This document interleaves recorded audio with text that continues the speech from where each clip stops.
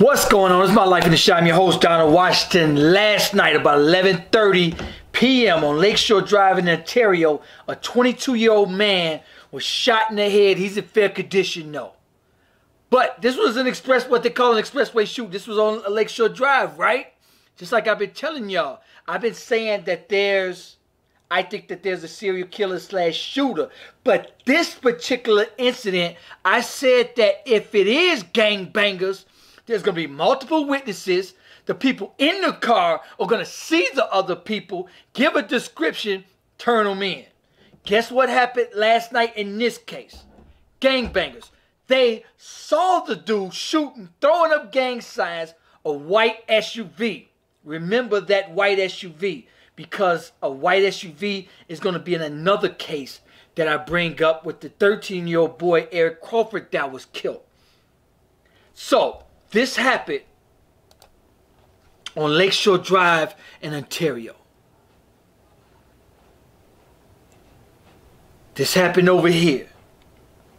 Now, I kept saying, if it's a gangbangers, they got to lean out the car, they got to drive up on them, they got to lean out, boom, boom, and people going to hear it and be like, that's white SUV.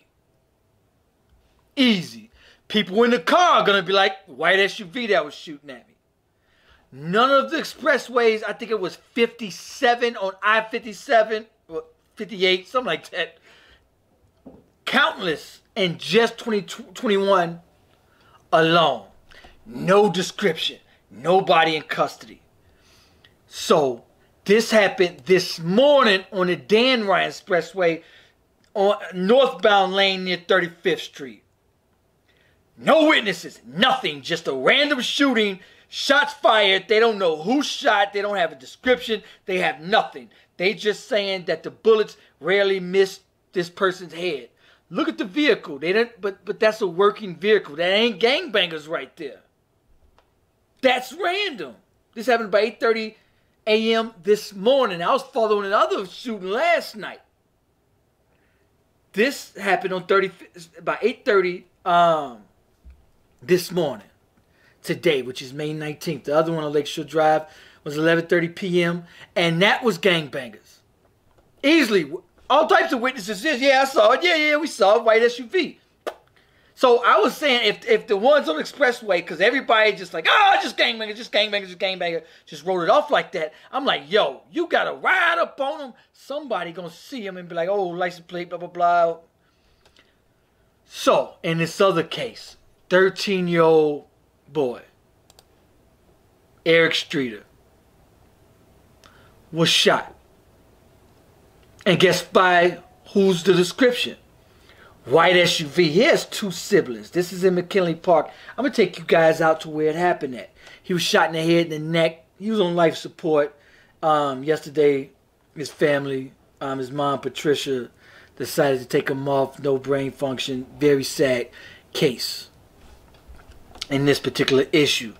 But what I want to show you guys in this white SUV, and look at what's out here. On 3700 block of Southwood, a camera. This is on tape.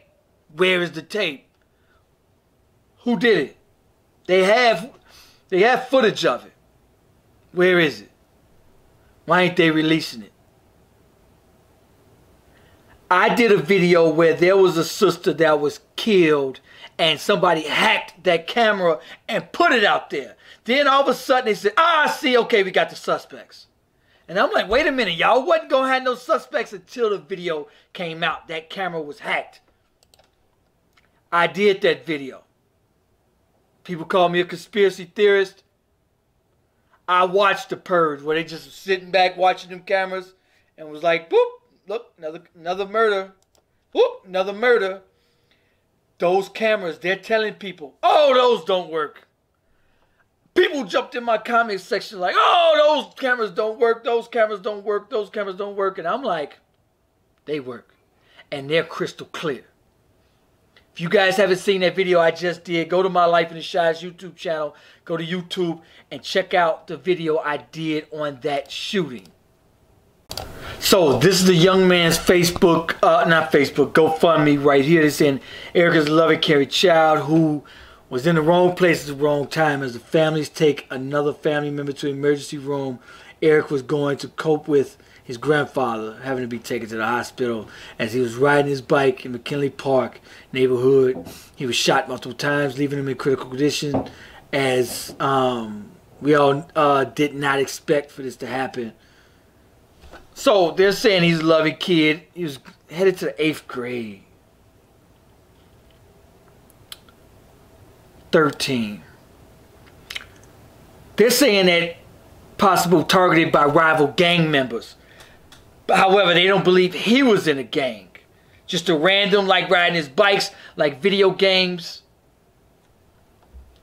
At this point, I'm hearing all types of rumors that gangs tried to recruit him. However, a lot of times, gangs is like this. If you beefing with another gang in another hood, you go out there and you blast anybody that's out there, look of age, and look like they claiming that set or that hood or that block. Whoever out there, gangs feel like, you know, you claiming that hood, no matter who you are. It's unfortunate tragedy. Put those guns down. There's way too many guns out there in the streets. There's cameras on every corner out there. Who's watching them? Where's the footage? Why isn't less than 10% of the murders being solved? It's getting hot. It's getting warm. This weekend, it's going to be, it's supposed to be 80, 70 today, 83 tomorrow, but it's going to be in the 90s Saturday and Sunday. I'm saying that because the only thing you could do right now, I'm telling y'all, I felt that the police was standing down and there's evidence of them sending text messages and social media posts saying, hey, fellow officers, last year after the George Floyd, hey, they want to protest us. Fine, let them have at it. We'll step down. Also, people were talking about defund the police. And I was like, yo. And they're like, oh, okay. Y'all want to protest us? I tell y'all what. Have at it. And I felt that. And the numbers show it. Less than 10% are being solved.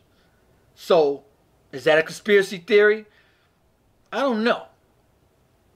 But do I feel that the police are standing down like, all right, cool. Y'all want to talk this and that.